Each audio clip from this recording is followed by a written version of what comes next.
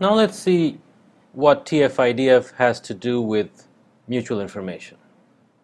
Remember that we have a transmitted signal, which is the content of the web page, and we want to somehow compute what are the best keywords that should represent this web page so that the mutual information between the content and the web page keywords is high. Our channel in this case is TF-IDF. We're trying to figure out what this channel does in terms of maximizing the mutual information. TF-IDF was actually invented, as we just argued, as an intuitive or heuristic technique, but it's been shown recently that the mutual information between all pages in a collection and all the words in the collection is actually proportional to this sum, which is essentially the individual TF-IDFs of each word summed up over all the documents. So if you take every word in the collection, compute its TF-IDF, and add that up across all documents and all words, you'll get the mutual information between all words and all pages. This is certainly very interesting because it puts this fairly intuitive heuristic technique on a firm mathematical footing.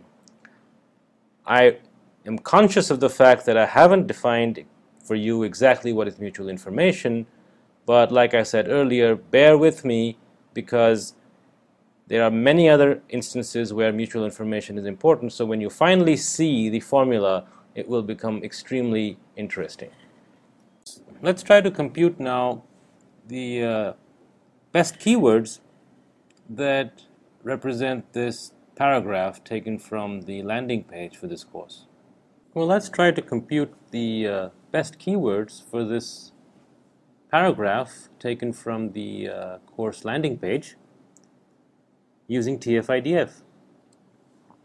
The term frequencies for each word are easily calculated. They are merely the number of times each word occurs in this paragraph. But what about the document frequencies?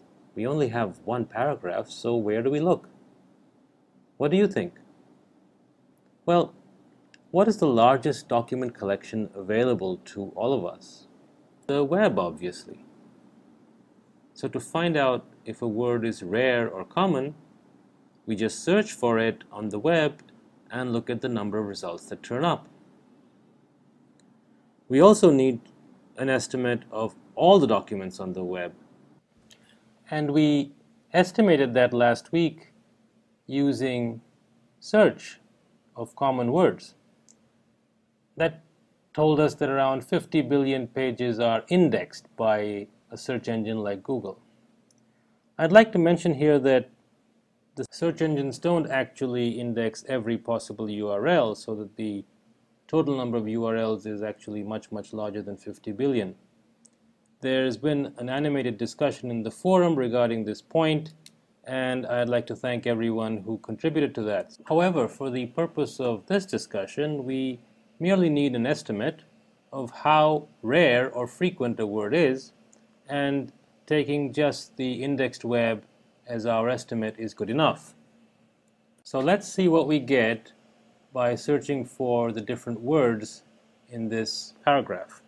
Searching for the, we get around 25 billion results.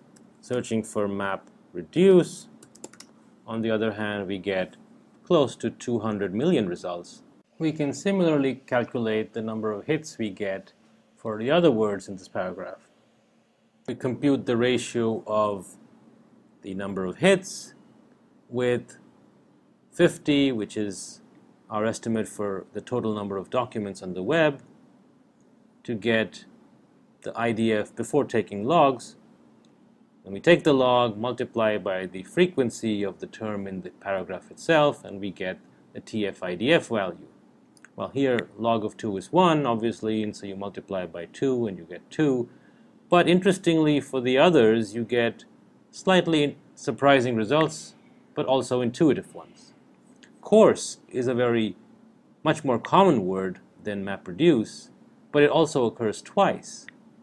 so it comes up high in the TF-IDF. So do MapReduce and Web Intelligence, even though they occur only once. What taking the log does is it makes sure that you give a higher weightage to the term frequency as opposed to this ratio. But this ratio is also taken into account. So the top keywords for a paragraph can be automatically computed. Just as we might have guessed looking at this paragraph, this is about a course on web intelligence and MapReduce. Makes a lot of sense.